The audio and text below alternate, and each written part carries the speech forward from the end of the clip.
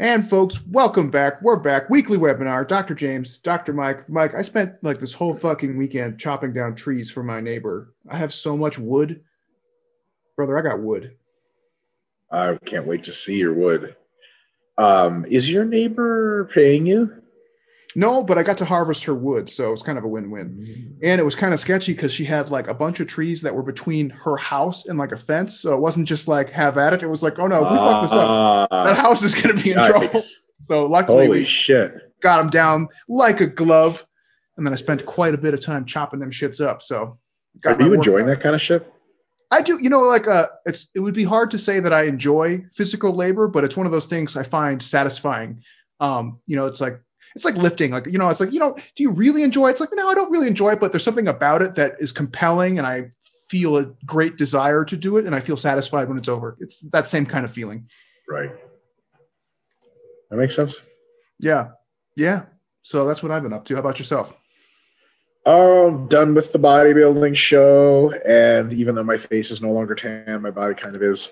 And I have a DEXA today, so we'll see how that goes. Oh, that's fun. Post about it, yeah. I love to point out my penis whenever you get a scan like that. Like, look, there it is. Mine really never shows up, man. It's just not big enough, I think. It's like a pubic bone, and that's it. And I like to pretend like I'm a hotshot exercise physiologist. Like, oh, yes, what was that number on my right arm? Oh, look, there's my dick. They're like, sir, get out of here, sir. This is borderline harassment. Yeah. Nowadays, definitely. All right. I'm ready. All right. Andrew Atkinson. Right at the top. Nice. And he says cheers from England because he's a very English name. He would be a man who fights for his queen's army. All right. The one and only queen. Oh, yes. Hi, docs. I have a question regarding soreness. I know we don't want to have overlapping soreness one session to the next for muscle and don't want to train sore, which is the rating system is for on the NPT, the physique template. But how sore is too sore? Like if legs recover and aren't sore by the session, but the DOMS the day after training is crippling, getting out of a chair is a struggle. Is that too sore, even though by the next session soreness is minimal, if any? So Andrew, minimal is not any. Those are two very different things. If you have soreness and you generally don't want to train. Now, minimal soreness, you can train through once or twice. What James and I always say is don't make it a regular thing. So if you did a whole meso of 5 weeks and every time you trained when you were sore, you did a bad thing, it's probably not a good, now you're probably going to be fine. It's not that bad of a thing, but it's just not a good going forward strategy to use. So soreness should be healed completely. Perceptive soreness should be gone to zero, ideally, every time you train. And if it's not, then you're either training too much in one session or doing too many sessions. And so now, if you get super radically crazy sore, but then you heal completely by the next session and you're not training once a week, you're training at least twice a week, that's totally cool. That's totally fine. Like there's nothing, a damn thing wrong with that. Actually, that's almost ideal. That means you're getting wildly disrupted and incredibly well recovered. A lot of people who don't grow well, from my experience, tend to not get very sore at all. Like their pulsatility, if you measure soreness on some kind of rating scale, it never goes like this. It's just like, meh. People who tend to grow the most in my experience are people who get really fucked up and then heal really fast. And as a matter of fact, if you take anabolics, you don't get any less sore. Usually your soreness just goes away faster, which is like a really, really good sign. So it's kind of a best of all worlds. And he says also, sorry, go ahead, James. I was just going to say, and I think most people kind of fall in the middle where if they get crippling soreness, it lingers for a little while, which is why we typically say, like, don't train to the point of being like what we jokingly call cripplingly sore. It's not that it's inherently bad. And Mike and I aren't prudes about training hard. I think a lot of people often accuse evidence-based people of being kind of prude in terms of hard training. You should train hard and you should be pretty sore from time to time. But most people, if they get to that point where they like can't sit down, that's going to linger around for a few days. It's not going to go away right away. But if it does, that's great. And as Mike said, that's a pretty ideal situation. Yep. And then he says, also, how far into the mesocycle are you changed the more sore in peak week is okay, for example? Totally. And the thing is, peak week doesn't even interfere with anything. The first part of peak week, you don't want to go too crazy. But the second part of peak week, I mean, you can overlap into deload soreness-wise. It's okay. Don't go ham and go nuts, as James and I have covered this before. Peak week is not an excuse to volume you usually do. Just add a set to everything. You'll be totally fine. Because remember, you can do so much in one session. It literally interferes with anabolism directly by causing too much damage for you to have to fix. It's like doing a spring house cleaning and breaking the foundation of your house down with a sledgehammer. Like, it's not any more clean now. It's just broken. So there are limits to that. But yeah, generally you can do a little bit more. And then he says, edit for context, doing 4 weekly sessions in lower body twice a week, Tuesday and Friday. Would also like to hear your general thoughts on this too. Apologies if this is covered in Recovering from Training book. Ha ha ha. I don't know if it is. General thoughts on you doing 4 weekly sessions, lower body twice a week. Sounds fine. Sounds just fine. Yeah. So ideally, I train legs also. Jared Feather and I train legs Tuesday and Friday. Oh, I see. And we consider it a really, active thing when after like Wednesday, we're feeling a little sore. Thursday, mostly gone. Friday, super fresh. We hit it again Friday, and then Saturday, we feel pretty fucked up. Sunday's healing a little bit. Monday's pretty damn well healed, and then Tuesday is completely good to go. That's it. So yeah, if you're getting overlapping soreness, yeah, minimal is minimal. Do less. Focus on quality, not quantity. Soreness is always and everywhere. The biggest factor for soreness is how much you do. Okay, so do less, and you'll have better results. And one last point on this too is if you find yourself having to do a lot to get to the point of where you feel disrupted and you're getting sore, where you're having to do like over 10 sets per muscle group on those leg days, that's, as Mike said, sometimes it's not about quantity. It is about quality in many cases. And in this case, you might choose higher SFR movements, or you might consider just adding a day for that particular muscle group, like do quads 3 times a week and have one of them be like an easygoing day, something like that. Beautiful advice. Like for me, for biceps, there's nothing I can do to get them sore short of like 15 sets. And then I know it's just way too much damage and I'm so tired and it's all junk volume. So I do biceps 3 times a week, 8 sets each time. And then it solves the problem big time. So yeah. Bingo. All right. Great question from Andrew. Next up is profit fear. What? Yeah, it's a serious name. Why am I not seeing it? Like profit, like Profit? Prophet. Profit. Yeah. I was thinking like money profit. That's what I usually. Got it. All right. So this is actually going to be a relatively quick question because I have a video reference to give for this. And I think this is still valuable because people can learn a lot if they don't know about it. Prophet Fear says, I'm going to be quick. So will we, Prophet Fear. We got you right back. Thoughts on John Meadows' video on range of motion. TLDR, John and Mike's former opponent, Kaz. When I hear Kaz, I think Bill Kazmaier, but that's I have never. Are you kidding me? I would be honored to die by Bill Kazmaier's hand. That can't be right. Oh, Cass, maybe Cass, Coach Kassem, maybe. I don't know. Okay, that's my best guess. Have said on record that evidence on ROM is mixed. Yes, it's mixed, but highly tilted towards full ROM. John says using full ROM or partial depends on the exercise and feel. Third opinion. So my entire opinion on range of motion and its limitations is in a YouTube video called The Case Against Full ROM. It's on RP Strength YouTube. So just Google it, The Case Against Full ROM. If you watch it, it is unlikely you will have any further questions about range of motion. The TLDR of that video is full range of motion is the standard baseline assumption until and unless the stimulus to fatigue ratio of a partial of some kind is reliably better. So like if you get better pumps, better tension, better burn, and a better perturbation from a partial version of an exercise than the full one in the target muscle. And also you get less of every kind of fatigue, most specifically joint and connective tissue fatigue, then James and I would never in a million years tell you to do full ROM because it's objectively worse.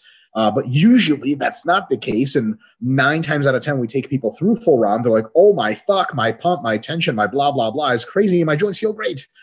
So most of the time, most people doing partial ROM are just excusing it. John Meadows is not one of those people. Usually when he has a partial ROM exercise, it really is because he's so tuned into his SFR. So it's definitely, I think that's I think that's the last word on the subject, but and that means John and I are largely in agreement there.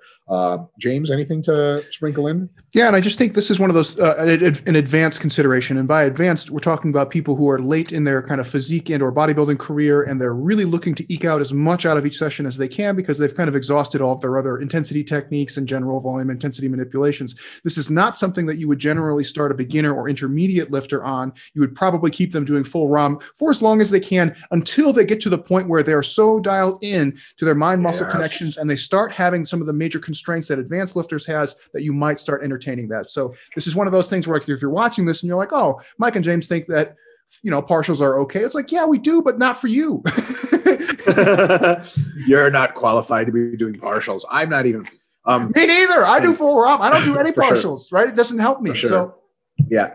So like, James, that's an excellent point. I'm glad you brought that up. And we have other videos in this, like beginner versus intermediate versus advanced. And we're going to have more videos on this later. There's a progression in hypertrophy long-term athlete development. The first thing you learn as a beginner is technique, and that means full range of motion in almost every case. Then you learn how to train hard. Like, once your technique, you can't do one without the other. Like, you can't do one before the other. You can't train hard when your technique is non-existent or sucks, because then you're just training wrong. First, you pick up technique, then you learn how to train hard. And then you pick up the mind-muscle connection of like, okay, where is the tension, so on and so forth.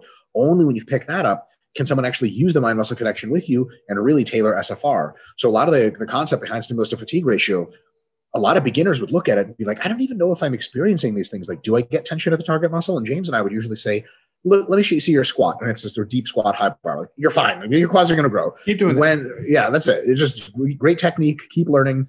Then eventually learn how to grind. Okay. And then when you learn how to grind, then eventually you can learn, okay, am I grinding with or with my glutes? But don't worry, everything will be way bigger by then. And that's when it actually matters. Like, it's so funny when people who weigh, like, and no offense to anyone, we all started small. I started smaller than almost all of you. I started at 100 pounds. I'll just use myself. When I was 100 pounds, you know, I didn't luckily have the audacity to be like, oh, is this squat going to make my glutes or quads bigger? Look, the fuck you give a shit for? You don't have any glutes and quads.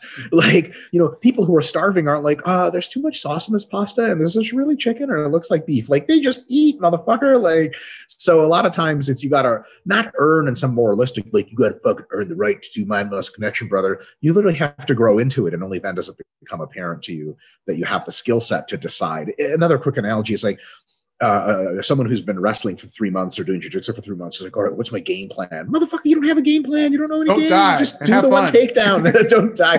Take them down. Remember that one thing? Double leg. Do the double leg. That's the only thing you know. So, but you know, I will say, everyone likes to feel advanced, right, James? Like, beginners love asking advanced questions because it makes them feel, oh, like I'm in the know, like I'm part of the advanced group. Like, yeah, the goal is not necessarily to be advanced, because when you're advanced, everything sucks. Your training is needlessly complicated. It's not like you're doing advanced training because you get more gains out of it. You're doing advanced training because you have to. People think advanced means better. It doesn't mean better. It just means like this is the new minimum standard that you have to hit in order to have progress. 100%. 100%. All right, next up is a perennial finalist, Montas. I knew it was coming. I was like, it's got to be him. Oh, did I just get... There we go. Montas says he's got a question that is, how can you know if you're completely recovered after a deload at the end of a macro cycle if you change most of the exercise and rep ranges at the start of the new macro cycle? Great question. Easy answer. You do an active rest phase at the end of a macro cycle so you can really make sure to clear all the fatigue and know for sure you're recovered. And the second part of the answer is you should feel from a systemic perspective and to just wiggling your body around, and are there any kinks and pieces of soreness in it, you should know you're recovered. Again, if you think you're not recovered, you need more time to recovery because you got another macro cycle coming up. You know what I mean? It's kind of like if you have a really big drive ahead of you, it starts at 12 p.m. and you wake up at 7 a.m. and you're like, I think I could go back to sleep and get a few more hours of sleep. Just do it, because you're going to have a big drive. You're going to want to be awake. It's not one of those things you question. It put the icing on the cake. James, what do you think? My brain went a slightly different direction, and I really liked the question again. Also, Montes always delivers really good ones and always comes up with like weird nitpicky issues. So, right, the baseline way to answer that question is like, okay, well, are you recovered? The easiest way to answer is like, can you do what you would normally expect to do at whatever volumes and intensities that are set, right? So the problem that you run into in this situation is after you do the deload and maybe you had a whole macro cycle or maybe even just a block of using these particular movements, when you swap in for the new movements and you're trying to figure out, am I sufficiently recovered for this new macro or this new block? You have all these new movements, and now you have kind of the calibration period for your new movements, which is usually like slightly worse than you would normally be had you been dialed in to those movements. So typically what you will see is like week 1, you might get a false positive hit on, did my performance go down? Right? It's like, no, you were doing high bar squats and you switched to front squats and you just kind of suck at front squats for now. But a week from now, you'll be right back to where you were. So it's an interesting question. There are a lot of different boxes you can kind of look at in terms of perception of fatigue, relative effort, all those things. Yeah. So sometimes, as Dr. Mike said, it's good to take that active rest phase. And one of the things that you can do is kind of sneak some of those new exercises in during that active rest phase, even if you're not training them super hard, which active rest, you really shouldn't be training super hard. But like if you're going to do a movement that takes a little while to get going, like just as a front squat, for example, because it's a little more complicated, sneak that in there so you can have like a week or 2 of practice. That way, when you actually start training it, you'll have a better idea of where that baseline is and where you are now. And then you can kind of make that decision. Yeah. And guys, remember, the systemic and local perceptive fatigue is really important at the beginning of the macro cycle. Look, yeah, your squat might be lower because you haven't been practicing high bar squatting. You've just been doing front squats for a whole macro. Fine. But how do those squats feel? At the beginning of the macro, you should be getting into the bar. You should feel real flexible, really limber. Your muscles after a few reps should get a real decent pump and just really perturb. Holy shit. Joints should feel really good. You should feel excited or ready to train. You shouldn't feel burdened. If you don't feel all those things, then you need more recovery maybe. But if you feel all those things, but then your squat performance is down, look, it's almost certainly down due to technical factors, and it's not down because you're fucked up. Because somebody be like, damn, your squat's down. Maybe you're not recovered. And you're like, I feel recovered in every possible way. So what gives? And they're like, well, yeah, I guess you're probably recovered. So it's not, I'll tell you this, when you're under recovered and you're an advanced trainer like yourself, Mantas, it's not really a mystery. Like you fucking know. Like right now I'm post bodybuilding show and I'm training pretty hard to catch a bit of the rebound before I taper things down a bit and go into act. I don't feel 100%. I don't have to lie to myself, right? So, but after active rest, I know how, which is going to be like $1 trillion. It's part of that perceptive systemic feel. Totally. The situation I'm thinking of right now that comes to my mind is, Mike, I don't know if you've ever done this, but have you ever taken like a long time off of heavy barbell pressing? Like you did a lot of dumbbell stuff or maybe a lot of flies. And then all of a sudden you have like a wide grip bench programmed in and you're like, oh, what? Yep. Max goes from 500 to 315. Yeah. And then I'm struggling with 2 plates. You're like, okay, this is fine. And then the third week, you're like, yeah, I'm back in business, baby. But that first week or 2, 100%. Like, oh, what? I've had a Smith machine shoulder press go up by 100 pounds over the course of 6 months. Like I didn't actually gain 100 pounds on my pressing, folks. It's just all tech. Because the first time I did it, I was like doing like 225 for a set of 10. And I was like, ugh, but I knew it. Like I was recovered super well, chest wise, shoulder, tricep, but everything felt wrong. Like the movement felt wrong. And then I learned to do the movement a little better. My body got used to it. And then like 6 months later, I was legit. I did 325 for 10 in the overhead press on the Smith machine. And I was like, okay, every week I would just add 5 pounds and my RIR just never went down. So I was like, okay, I'll take it. That's one of those things where technique's a big deal and it takes a lot of time to get used to it. So you have to rely on other factors as well. Mm-hmm. Nice question. All right. LAV. Oh, right. LAV. Bam. All right there. Perfect. Oh, ours look really similar now. That's really cool. Oh, good. What that's worth. What evidence is there for resensitization phases or the phenomenon?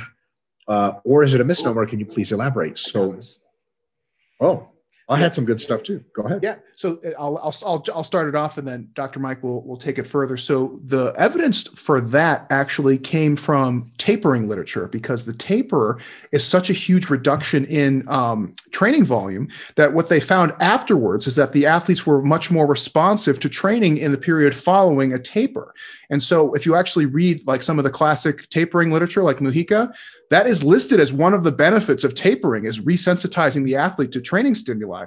And so that has been expounded upon to look at things like deloads and active rest phases. And what do we find? That, yeah, that's generally true. You take a reduction in the training volume and you resensitize the athlete to the training stimulus. Same thing goes with variation and other things like that. So that's where that came from. No one generally calls it a resensitization phase. That's just kind of the term that we have adopted because we think it's just more literally descriptive of what's going on. More applicable, right? So you wouldn't tell someone to taper for getting this effect. Yeah, I'm not peaking, right? Yeah, exactly. You're just telling them that this is a phase with a distinct goal of resensitizing to training. So if you do a PubMed search for like resensitization phase, you won't find shit. So this is just kind of like the middle ground between the exercise science literature and then kind of like the strength and conditioning world. We take both of those and we put something in the middle and we say, hey, this is something both of us can understand and it's easy to implement. Yeah. Super. If you're looking for some newer references, specifically in lifting, I would seek out James Krieger's Volume Bible, which talks about resensitization to a considerable extent and shows some studies. Specifically, there's one really good study where they trained one group continuously, and then they trained another group. They trained for a few weeks, and they just wouldn't train. And they trained for a few weeks, and they wouldn't train. And they trained for a few weeks, and then they measured. And that group, even though they trained only 2/3 as much total time, got the same results as the other group that trained the entire time. Because that group desensitized the entire time, and this group desensitized and it's unbelievable, actually. Huge, kind of a landmark study for like, oh fuck, are we all training too much? Because you see people spinning their fatigued in the gym and they're cranking and like, grind baby, like you should take a fucking deload. And they're like, will I lose my gains? Like, no, you literally gain more after your deload. That's the whole fucking point of the deload. And then Greg Nuckols has a great article from a little while ago, a few years ago, where he talks about myonuclear domain, satellite cells, and noob gains, where he talks about the resensitization phenomenon considerably and goes into some of the molecular mechanistic mechanisms. So it's just really good stuff. Because he had a friend of his that like was lifting for a while and then he stopped lifting, and then within 6 weeks he gained like 20 pounds of muscle and lost like 10 pounds of fat. And everyone's like, bullshit, this guy's on steroids. And he sure as hell wasn't. He just benefited wildly from this resensitization phenomenon of like, he was really sensitized because he hadn't done shit in a while. And he had been at a high level before. His body was super primed. So the real kicker there is you don't want to completely detrain so that you lose muscle. You want to go down to maintenance volume so you keep all of your muscle, but get a bit of that resensitization effect and then go back into it. Is it time spent away from growing? Yes. But it is benefited on the other end by growing more. It's literally the same analogy. In the case of staleness, no. Totally, yeah. Right? You're just in that case, you're not growing at all. Right. Or like we could steel man the argument and say you are growing, but you're growing at this fucking snail's pace, right? You could just be growing better. Staleness, yeah, you may not be growing at all. And also, people like, if you have like sort of like philosophical conundrum accepting this, just think about how this applies in every single other facet of life. For example, like, how are you more productive at work if you just work without weekends always? Or are you more productive on the Monday after you take a nice relaxing rest weekend off? There's a fucking reason we have weekends. And it's not like people say like, man, if capitalism was unregulated, we wouldn't have weekends. Like, sure we would. Corporation does not want you to grind yourself into a pulp. They want high quality results. And you notice this by the people that make the most money, the corporations, the people that are the most important, the people that get promoted the most, dude, they get like 2 weeks off anytime they want. Like the most talented people at a corporation could be like, hey, I'm taking a month off in Spain. They're like, okay, whatever you need, Bob, just come back with those designs after. Like, it's a thing. It's a real thing in many other respects. So it's totally okay to back up. Resensitization is almost certainly a very confirmed phenomenon. So Dr. Mike, I keep seeing your fucking thumbnail for the muscle asymmetry. Thanks, Scott Hoon. I hate it so much. It's so weird looking. You're supposed to hate it. You're supposed to hate it and then click on it and then talk shit and that boosts our algorithm. What was that movie? Was it Scary Movie with the guy who had the little hand? Yeah, absolutely. It's terrible. I hate that guy too. Touch your food and you're like, no, grab my little hand. That's what it keeps making me think of. Yeah, I don't like it either. It's disturbing. Somebody said like, wow, I would actually be really happy to have an arm. Anyway, it looked like the most apt one was like, it looks like when Piccolo got his arm sucked out by Cell. Oh yeah. You know what I was thinking about the other day was the live action Dragon Ball movie and how just awful. That was like an insult to art itself. And like the Piccolo costume was just so amazingly bad. Folks, it's like they had a retainer that actually had seen Dragon Ball Z. Yeah. If you guys have exhausted your Amazon and your Netflix and your Hulu, like look up Dragon Ball. I think it's called Dragon Ball Evolution. Oh man, yeah, it's bad. Yeah. And then once you finish that, watch the latest season of Big Mouth, which is fucking hilarious. Oh fuck, I gotta get on that. Oh yeah, so good. All right. Next up, Zenith. Who's just 3 in a row. And then guess what? TJ Cool is on after that. Oh, yes. Yeah. All right. Zenith says, how would you count reps in reserve when training the progressions of an isometric exercise like the is that called plank or planche? Planche. I think you meant plank, but yeah. No, James, I think it's like a famous, it literally is spelled like that. It's like a thing. It's a thing. I'm telling you, it's like this weird gymnastics thing, or front lever. So because I'm a red-blooded male, I don't train dumb shit like that. Woo! JK. Next question. On a serious note, if you're not doing standardized reps, you cannot do RIR. You need some other measure of relative effort. A good one for isometric exercises is number of seconds in reserve. That's a pretty easy one. Like if you're like, all right, I could have gone another 5 seconds. I'm just going to stop there. You stop there and you do that. You do like 4 sets of 5 seconds in reserve. Next week, you do 4 seconds in reserve, then 3, then 2, then 1. And eventually you're pushing super hard until you fail. And you should probably only be doing that on occasion. James? Yeah, and that's like, you can also use like an RPE type thing. That would be fine. Sometimes when you try and adapt, I'm not against the seconds in reserve, but you have some people who might be able to plank or planche for like 5 to 10 minutes. And then, 5 seconds is insignificant on that time scale. So you might have to play around with that idea. That idea works. You just might have to scale it a little bit differently. And that's when I think like an RPE is just easier. Or you say like, today we're going for like a 9 out of 10 or a max effort, something like that. And another one is like, so per James's advice, like, okay, let's say it's 5 minutes and 30 seconds is your PR. Start next week at 5:15. Then the week after 5:20, 5:25, 5:30, 5:35, big PR, and then deload or something. Yeah, totally. All right, Mr. TJ Cool. It's kind of an audacious name. Very, very audacious. Congrats on the show win. Thank you so much. Your back and legs were way beyond everyone else's. Thank you so much. Much deserved win.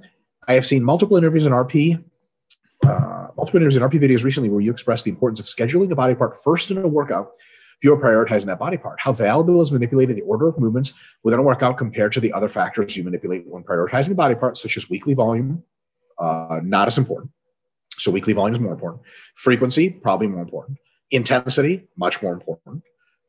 Does the value of exercise order manipulation appreciably change depending on the individual situation? Yes, it is programmed for. For instance, an individual has a high work capacity. The small drop-off in rep strength through a workout might diminish the importance of exercise order. Absolutely. So here's the real critical factor. The only reason exercise order really is important is because it allows you to put your best foot forward and your highest quality work first. It allows you to get that muscle closest to failure as its own limiting factor without other things, other muscles, systemic fatigue, blah, blah, blah.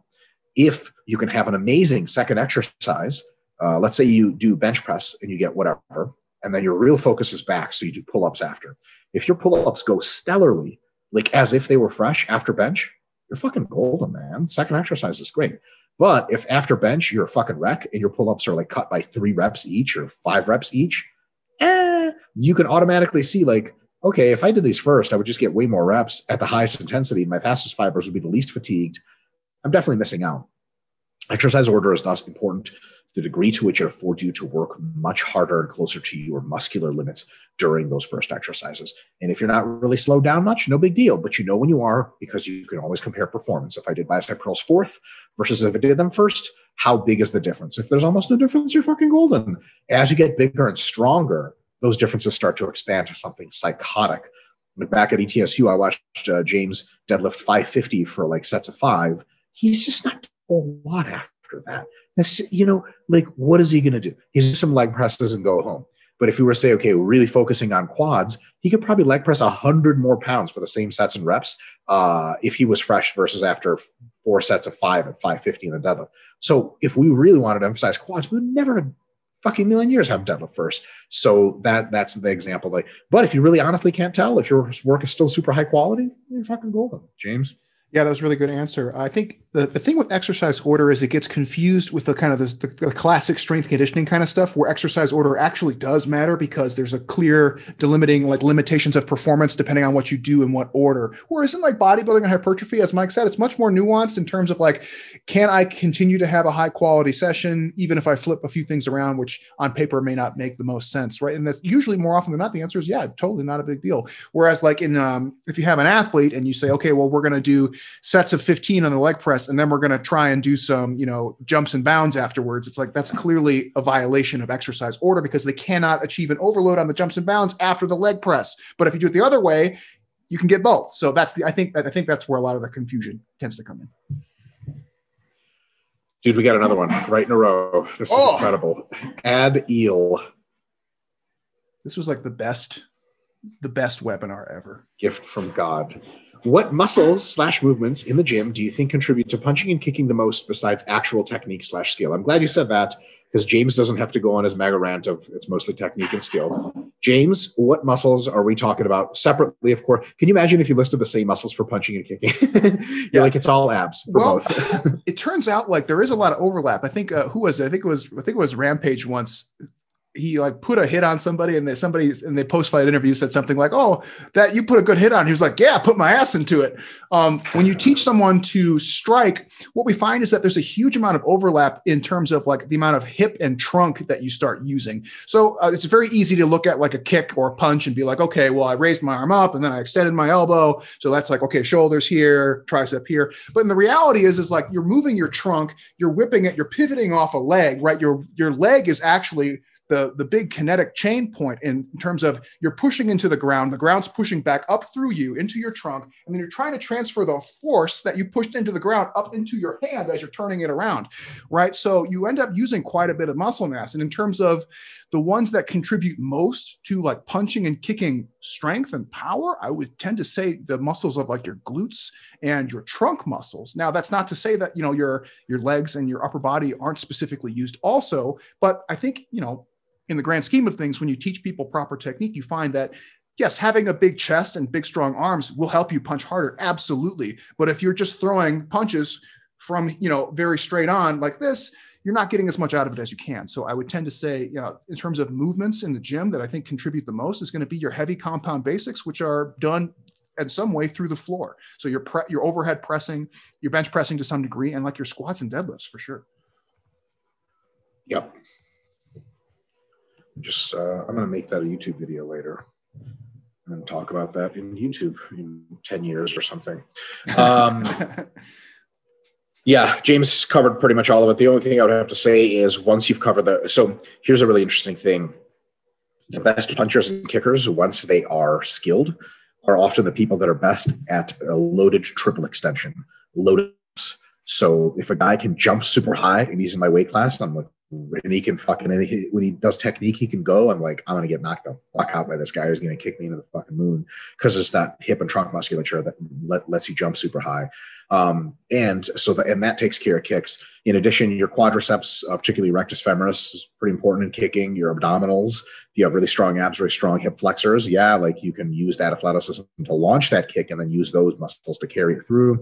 And then lastly, let's not discount it, a big ass chest, shoulders, and triceps are super helpful for knocking guys the fuck out. Tank Abbott from back in the UFC days, legit benched with a super big bounce, but who gives a shit? 600 pounds. Like, you don't want that guy to punch you. I promise you don't want that. And the people to ask, because, incel nerds on YouTube will say, technique has got nothing to do with strength. That's a myth. And then you actually spar with people or do grappling with people who are high-level strikers or grapplers. And when a big dude walks in, they're like, God damn it. And they're like, what? Like, no, nobody's going to want to fight that guy. And they're like, well, but it's all technique. Like, who the fuck told you that? I don't want that guy hitting me. He can knock me to he can end my fucking career just by landing on me. Fuck that. So being big and such, to quote our professor, Dr. Stone, why do you think they have weight classes? Like, there's, once you're big and strong enough, you can fucking hurt somebody. And if you're really, really weak and you're pushing muscles the upper body, you're just probably not going to fucking, be doing a lot. Even if you have really strong hips and stuff, there's only so much momentum you can put into something that folds over as soon as you extend at the top. So. And sorry, I won't belabor this point too much longer, but this is one that has a couple instances that I have seen, and especially in like, if you look at like Journal of Strength and Conditioning or some of those other ones where they'll say, kicking, and they'll use sports like rugby, soccer, and then even like various forms of martial arts. And they'll be like, knee extension, do the knee extension machine. It's like, yeah, you do knee extend when you kick a soccer ball or you kick a rugby ball or you kick somebody else in the face. But is that really where all the power is coming from? Like, not really, a little bit. It's really coming from the leg that's still on the ground, that's pushing up into the ground and trying to swing your whole body and your leg across and hit this guy, right? That's where the power is coming from.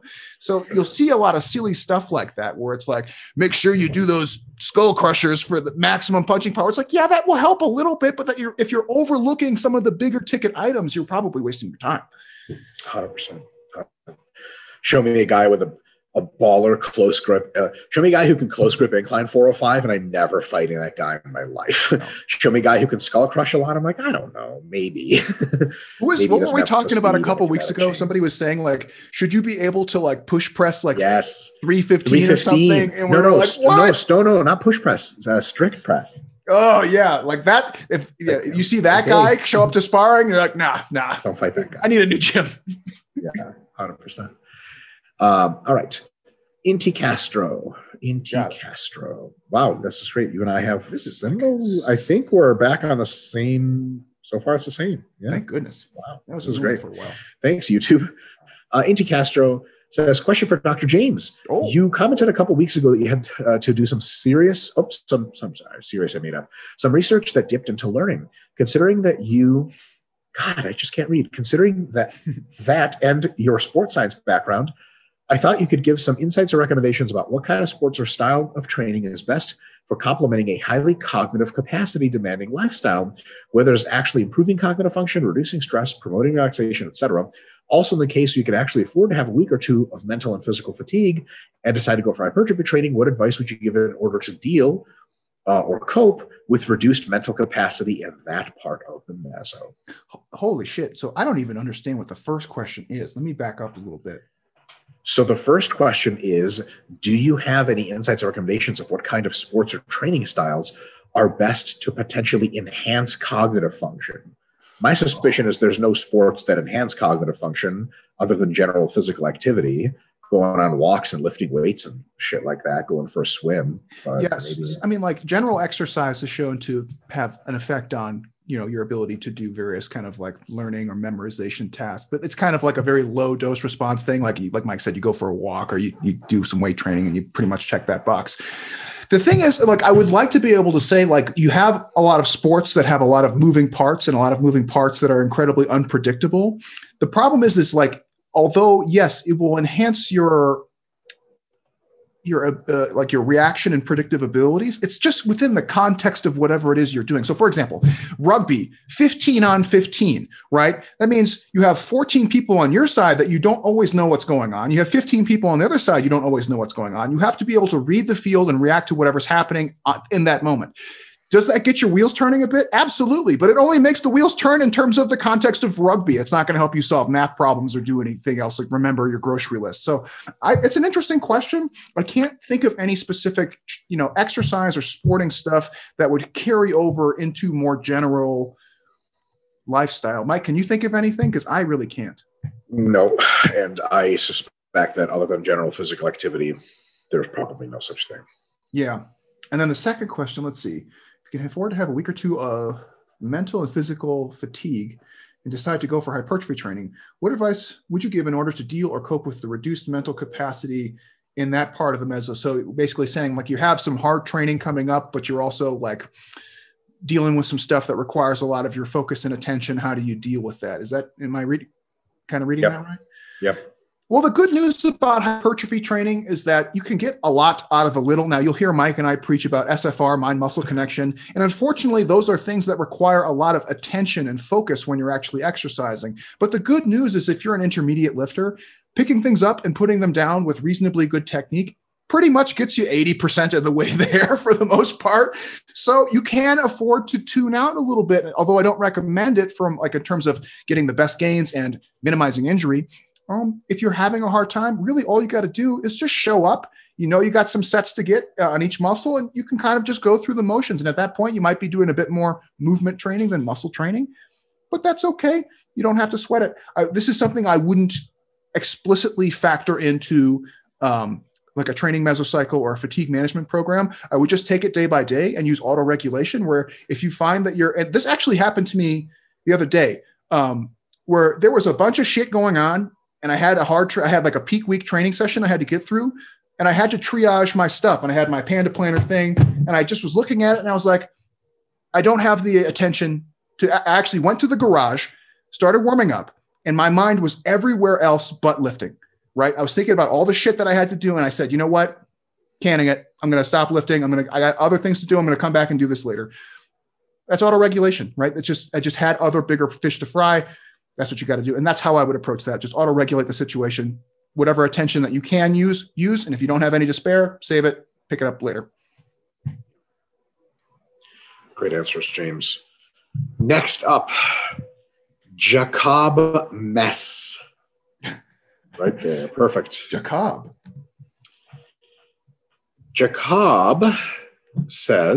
asks, what alterations could a beginner make to a standard newbie beginner program? So the thing is, we don't know what your program is. So this is going to be a tough question to answer.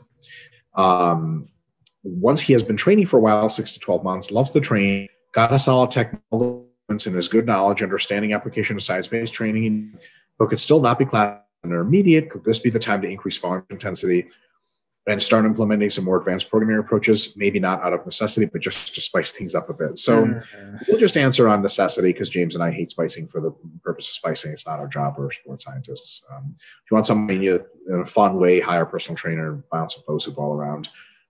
Just kidding, sort of. But on a serious note, here you go. Probably the first place I would start is an increase in frequency. Okay, as a beginner, you may be training 3 or 4 days a week. You get much higher quality training 4 or 5 days a week, because you can split up the volume more. It can allow you to do more volume. Don't drive the volume on purpose, but it will allow you to do more high quality if the auto regulation calls for it. Another thing is, once you increase your frequency a little bit, I would also try to work on your relative effort. So now that your technique is really good, try to push a little closer to failure each week of a meso, and really challenge yourself. You used to stop at, oh no, that's it, I can't do one more. Try one more safely. Try one more rep. And then it turns out like you haven't gotten to week yet. You haven't gotten any weaker. You're like, okay, I'll do another week. And then you push again and you hit another PR, and you'll do another week, and you find out like you've been under training for a long time and you have pushed you so much further than you could ever go. Or you push and, reality slaps you back to life and you're like, oh, good. Good to know I am training hard enough. And then my last recommendation, just 3 to throw at you, is try experimenting with some different exercises to get a feel for what SFRs they have. Like you always did bent rows, always overhand, because that's your beginner. That's what you want to do. Great technique. You got strong on it. Try some underhand easy bar bent rows. Try some on the machine. Try some machine rows. And then maybe like after a month on the machine, you're like, oh, this fucking sucks. Or maybe you're like, this is great. And now it's another option for me to use. You try an easy bar underhand row and it sucks for a while. Then you widen your grip and it's amazing. And then you have a keeper, right? So because a lot of the difference between a beginner and the end of the beginner and the beginning of advanced is at the beginning of when you call yourself advanced, you should know damn well what movements work well for you and damn well which ones don't. Like James and I, like if you give us the program, we'll be like, yeah, not doing that, definitely doing that, more of that, and then not doing that because we know what works. We're advanced. We have to. For a beginner, James, you ever asked beginner clients back when you maybe weren't as good of a coach, like, so what do you prefer, like front squats or leg press? They're like, is there an answer? You're like, right, you have no idea. What am I doing? so that's or I get the kind of the opposite, but same problem a lot, where it's like, I really prefer front squats. Like, why don't you just try leg presses? Like, no, I really want the front squats. Like, just do the leg presses and shut up. And they're like, whoa, leg press is so great. Like, yeah, I know. Yeah, exactly. Because they just haven't had enough experience on them. So the 3 recommendations I'd make is increase frequency, push the relative effort a little bit, and experiment with different exercises to start cataloging your top SFR moves and making sure you're really collecting all the coins at the gym, so to speak. Yeah, that's a great answer. Experimenting with SFR is always a good use of your time, even as an advanced person, always playing around with that just a little bit. I do think there is kind of some merit to the anecdote of if it ain't broke, don't fix it. Like if you're having good training, things are going well, and you're doing good beginner training and you're getting good gains, the goal is not to push yourself into the intermediate category. That's not what you want. What you want is to keep milking those gains as long as you can, and then make the change out of necessity. Like, there's plenty of shit I wish I could still do. I wish I could still grow over from deadlifts because I'm genetically suited for deadlifting. But now I can't do it anymore because it fucks me up so bad, right? So it's one of those things like you don't necessarily, it's not, you're not striving for these training age milestones. They just kind of come as a result of your training. They just happen. So don't necessarily try to push yourself into those categories. If it ain't broke, don't fix it. You know what, Mike, you brought up. I'm glad you said that, man. Good. I was thinking about last time you had said something about when Goku was training Gohan on how to go Super Saiyan, right? From a need. I was going to ask you, did you watch Dragon Ball Super yet? No, I'm way behind. I won't spoil it, but this might incentivize you to watch it. So Vegeta starts mentoring like alternate world Saiyan guy. And he, oh yeah, that guy. He teaches him how to go Super Saiyan, but in a different way. And I'll leave it at that. Ooh. Ooh-wee. Mm-hmm. And I think you'll like it. Yeah. Oh, hold on. I got Yishi. Subnautica is great. I find it really relaxing. Yeah, man. Great game. Actually, after last week's episode, Milo messaged me right away like, dude, you play Subnautica? I was like, yeah, dude. That's so awesome. I'm glad you enjoyed. Gamer nerd. Gamer. Although no one's ever said that because they're almost always gamers if they sound like that. James, note to self, I have to talk to you right after this. I have something funny that's not podcastable. Got it. Okay. Last question for the day. You're going to scroll down pretty far, James. You might as well just search for it. John. Like Jon or? Aohn. J-O-H. Oh, my. Good working class name. Oh, got it. Boom. James, this one's all yours. Can cold exposure / therapy meaningfully increase total energy expenditure? I don't think so. I mean, it's one of those, unless you're doing it for like hours per day, I think it's a drop in the bucket. Because you're Is that really therapy at that point? Right. I mean, that's just like living outside at that point. I think like acutely, like, would it increase your energy expenditure? Sure. But like in the scale of like total daily intake and output, it's just such a small amount. It's probably insignificant. I think like if you live somewhere that's cold and you spend a lot of time outside, then yes, that's probably something noteworthy comparatively to living in like a more temperate area. But in this case, no, I don't think so. Your body's also really good at auto-regulating NEAT. So unless you cap your NEAT by step count or something, if your body is spending a lot more energy one way, it's going to make you sit down more often and all this other stuff. So I would, it's just not this, like, drinking cold water burns more calories. Yeah, it burns 5 more calories for 5 minutes. Yeah, I mean, it's kind of like, does taking a shower affect your TDEE? Like, yeah, I guess, but I don't think about it because I shower every day. Yeah. And we're assuming, John, that you're not just trying to lose weight at all costs, but you're trying to train as well. Cold therapy is terrible for training during hypertrophy. It cancels out your gains to some extent. And also, even if it doesn't do so directly in some capacity, or you time it such that it doesn't, it's fatiguing. Like, especially to the extent it would require to meaningfully increase your total daily energy expenditure. And we're talking about like, it's a lot of you being cold, and a lot of your body's like, well, we could be parasympathetic dominant and recover you, but we're sympathetic dominant all the time because we're fucking freezing to death.